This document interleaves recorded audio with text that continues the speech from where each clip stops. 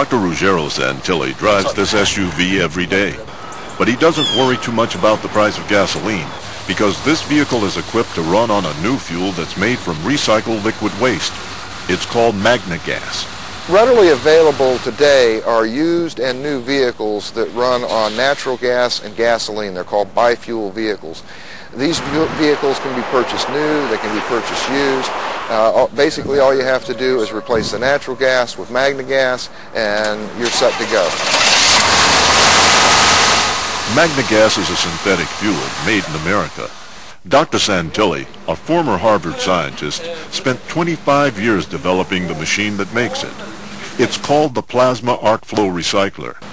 Now, most liquid waste, including used motor oil, industrial waste, even sewage water can be turned into the clean burning Magnegas. I'm condensing water vapor on the glass. No soot whatsoever. In simple terms, a patented electric process decomposes the liquid into atoms and controls their recombination into the Magnegas fuel. Magnegas will virtually eliminate our reliance on foreign crude oil, which will stabilize our economy, and it will bring the control of the United States economy back to the American people. That's only the beginning of its benefits. Magnegas costs about a third less to make than gasoline. It can be produced anywhere without a refinery, and you won't see or smell any harmful emissions when it burns. The fuel is very amazing.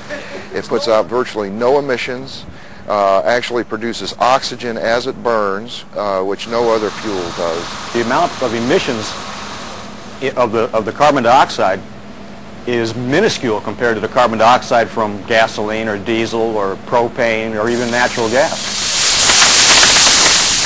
Magnegas can be used in industrial equipment, generators, and to heat homes. Right now, it's not available for consumers, but it is available for fleet owners, municipalities, and investors. European countries are investing in Magnegas, and Dr. Santilli hopes Americans get on board as well. Charlie Channel for U.S. Magna Fuels.